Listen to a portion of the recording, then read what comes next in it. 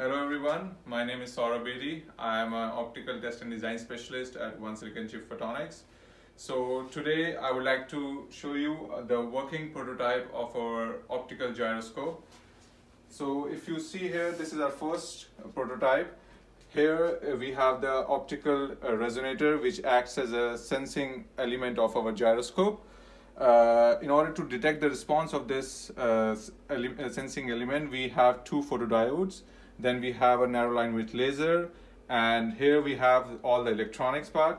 This is just a router for the connectivity operation. Now I'm going to show you how sensitive this optical resonator is, and so that it can detect even the earth rotation very accurately. If you look at the oscilloscope here, you can see the very narrow peaks, resonant peaks of the cavity. These peaks are so narrow, the line width is so small that they can actually detect the earth rotation.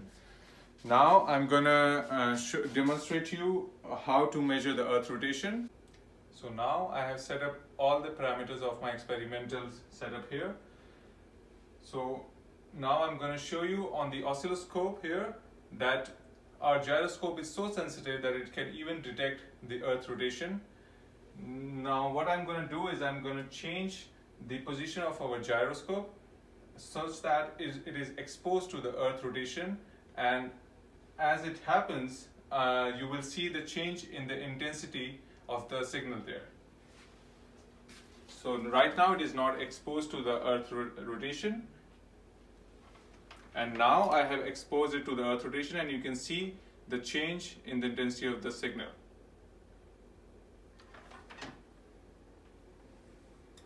This shows how sensitive our gyroscope is, so that it can even detect the earth rotation. I would like to point out, like, this is our first prototype, and that's why you see all these bulky components.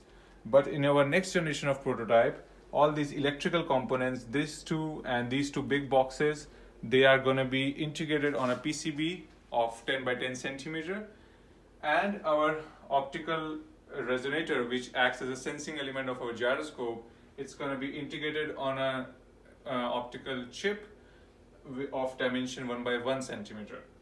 And so you can see, like, all these components are going to be very compact to a small setup.